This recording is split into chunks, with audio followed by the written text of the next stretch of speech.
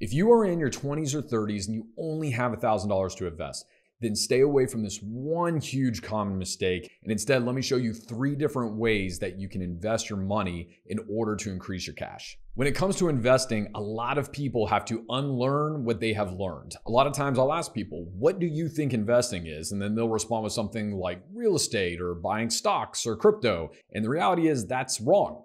Well, kind of. This is why one of the biggest mistakes that people make when they have $1,000 to invest is wondering if they should put it in a 401k or if they should buy a stock or something. Do not do that, and here's why.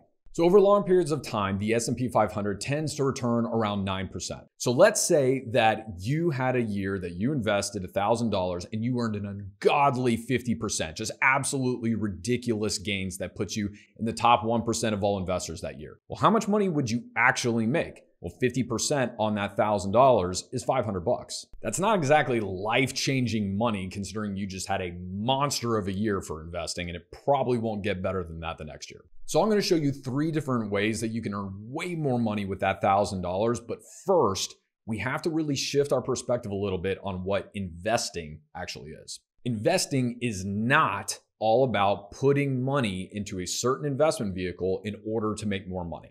That's only part of investing. To be more specific, it's 1/3 of investing. But what investing really is figuring out where to put our time, energy, and money in order to get more time, energy, and money.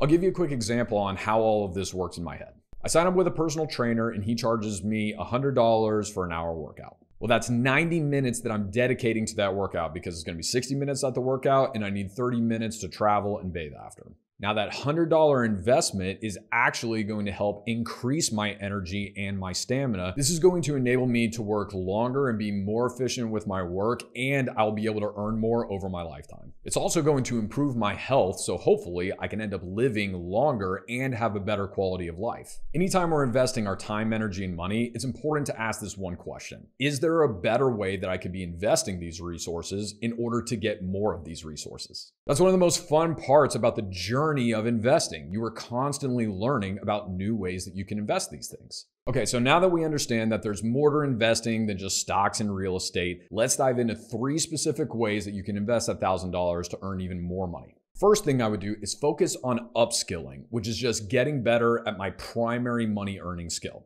When I was in sales, I was always making sure to take additional sales trainings, and then I would even read sales books and listen to sales podcasts. Spending money on additional trainings and mentors with lunches and people who were really good at what they were doing helped me earn hundreds of thousands of dollars more than if I wouldn't have done that and would have just been a mediocre salesperson.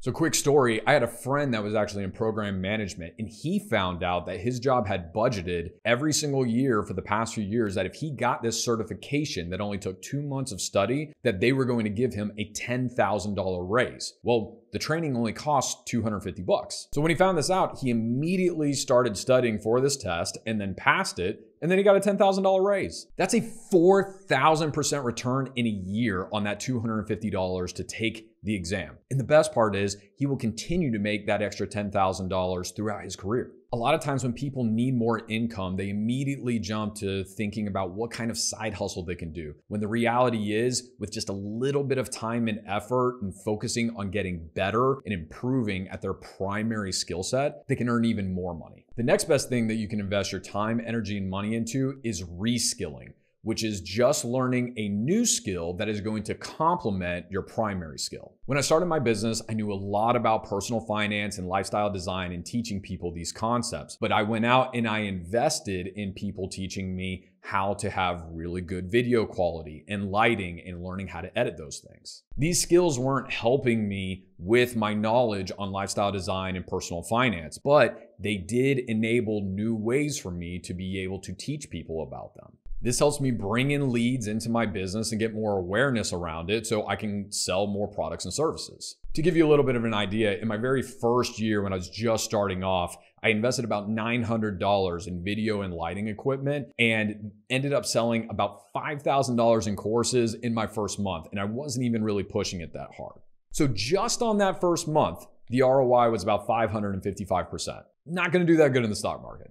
Other examples of reskilling would be things like learning an AI tool to help you with copywriting to make your sales presentations and emails more effective, or taking a marketing course about Facebook ads to help you grow your lawn business. Another example that a lot of people don't think about is around soft skills, taking a communications training in order to help you communicate with different aspects of the business. If you're an engineer and you need to be working with sales and with IT, knowing how to communicate effectively with those aspects of the business is going to make you more effective at your job. In this fast-paced world that we live in, having multiple different skill sets can really separate you from the pack and set you up for additional raises and even promotions. The next best thing that you can invest $1,000 in is lunch.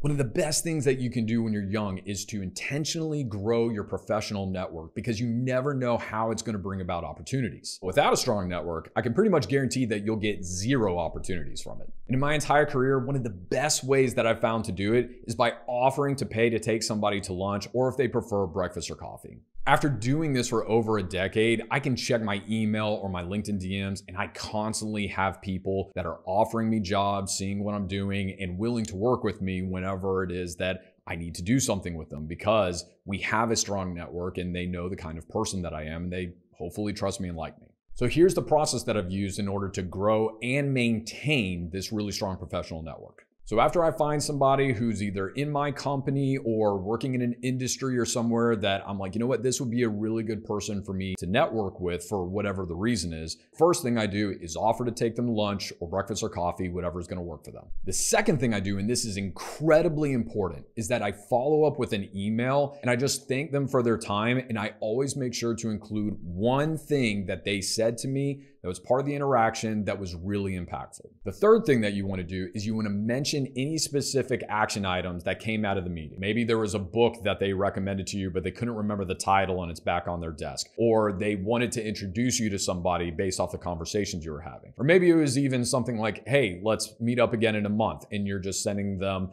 a calendar invite to make sure that that happens. Whatever it is, make sure you include that. And then if the meeting is over and there weren't any action items that came out of it, then just say in the email that you really enjoyed talking with them and you'd love to follow up in 3 months. And then do this immediately. Go to your calendar and in 3 months, set a meeting reminder for you to reach out to them so you do it. Now, that's one of the biggest ways that I have grown my network, but this fourth step is really important in order to maintain it over a long period of time and continue to grow it. And that is to schedule 30 minutes every month for something that I call nurture your network. Then all I'm doing in that 30 minutes is going down this list of people that I want to make sure that I'm keeping in touch with, and I'm just sending them a quick text or an email or a DM just to see how they're doing and wish them well. I am not, and this is really important, asking them for anything. I just want to know how they're doing.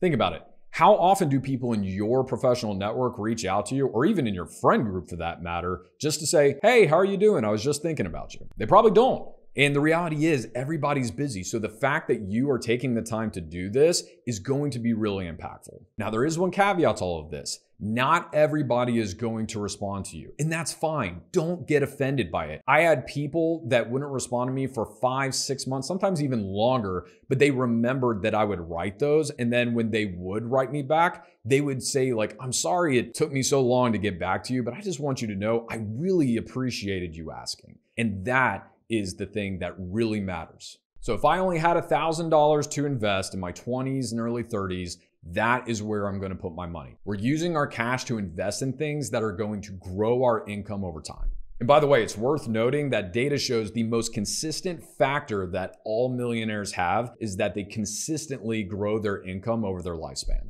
This is the best way to set yourself up for long-term financial success and get a massive ROI on just $1,000. If you're getting serious about your wealth building journey, then be sure to subscribe. Also go to the description and check out some of the links for free resources to help you out on your wealth building journey.